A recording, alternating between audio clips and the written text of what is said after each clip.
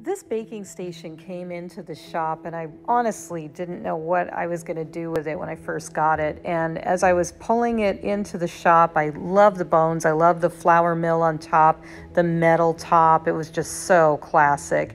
And then as I was moving the base cabinet, this little piece of paper slipped out with coffee measurements. And I said, oh, inspiration, I'm going to make it into a coffee bar. So I started sketching ideas, but as I got into the project, there was a lot of water damage on the base cabinet and I couldn't save it.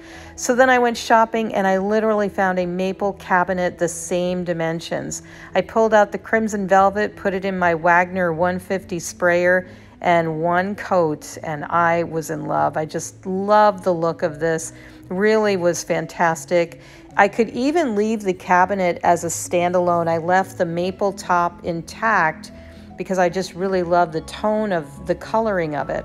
But then I decided to work on the top half of it, painted it the crimson velvet on the top half, and then I made my little But First Coffee poster and put that on the top, and I'm so in love with this cute little coffee station. You can learn more at our website at vermontchalkypaint.com.